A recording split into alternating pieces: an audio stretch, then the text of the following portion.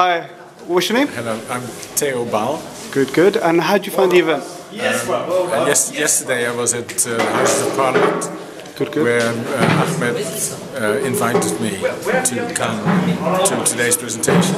Good, good. And I thought that yesterday's presentation was very interesting, so I thought I would come here.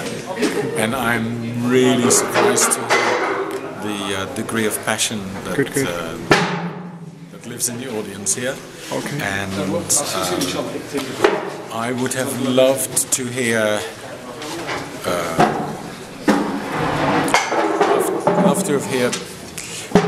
people try and move beyond arguing for Islam and making it a bit more practical, and say, well, what do you want to do then about the military?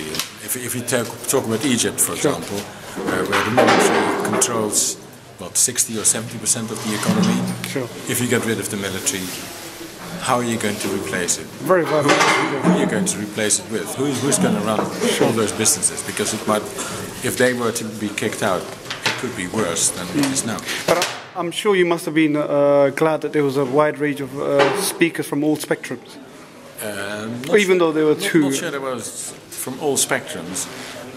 Who would you like to see there on the panel as well? Additionally, on the panel, would have liked to see a woman. Okay. And I would have liked to have heard probably a bit more, something a bit more pragmatic in terms of, well, how are you going to do it? Sure. And I was struck by both the questions and the presentations about an urgency to get it right in one go. Okay.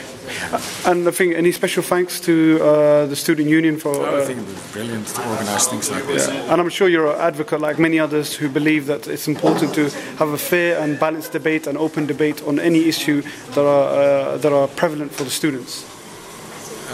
Yes.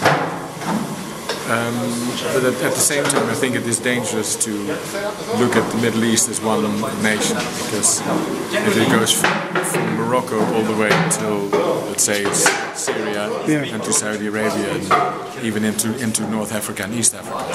So it's quite a big region to treat as one block. Sure, sure. Do you look forward to our next event? Yeah, I'm putting my name on the contact list, so no doubt I get an email. Okay, no doubt. Thank you very much, sir. Cool. Bye.